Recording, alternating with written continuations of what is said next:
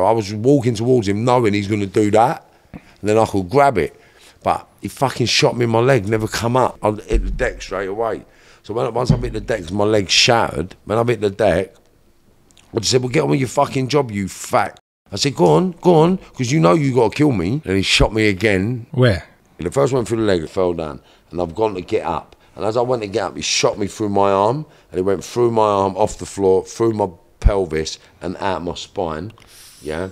And then I fell back down again. And as I tried to get up, he shot me he went down my willy and shot my right testicle into my pants. And I fell back. And it was as I was getting back up is when he walked over and went bang, bang. How the fuck did you survive that? I don't know. No one knows. Even the bullet flattened in my eye.